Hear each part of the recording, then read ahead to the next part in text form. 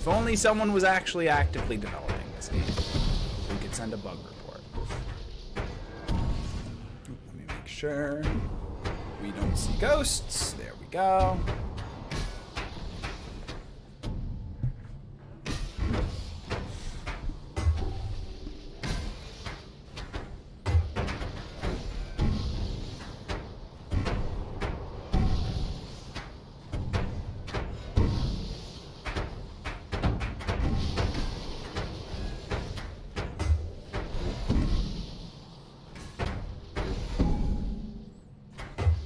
Dang, Radon. Radon's another person who you could see the development today.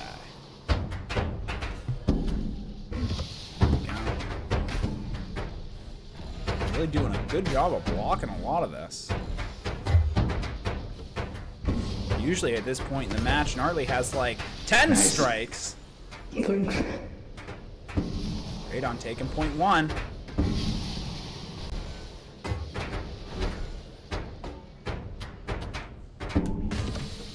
Ooh, Gnarly taking it right back, though. Thank you. I can see a slight bit of lag, but that might just be on my end.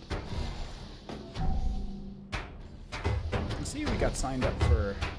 Wow, we got a lot of people signed up for Advanced, too. Shit, we got actually quite a few new people, too. We got Strickler, who, if he shows up, I will finally unmute him. Until he inevitably does something wrong again, and I have to remute him. Because I don't learn my lesson.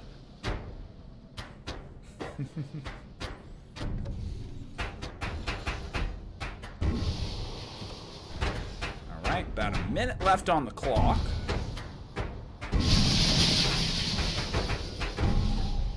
Radon doing a pretty good job of, again, just kind of blocking everything that comes their way.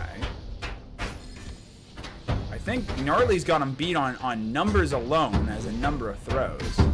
Defeat the machine. Well, hey, at least now we have, like, actual matchmaking. If I saw a 10-person group, like, 2 months back, I'd probably be freaking out a little bit on how exactly I was gonna do that. But now, if you're brand new, usually you get matched with people who are also brand new. So, Strickler will get to play Joey or Blitz. Alright, 18 seconds left on the clock. I don't want to call it too soon, but it does look like this is going to go to overtime.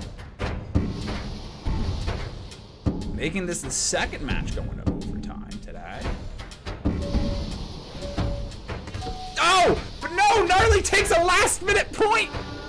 And takes the win right from underneath the Radon! Ah, good game, good game.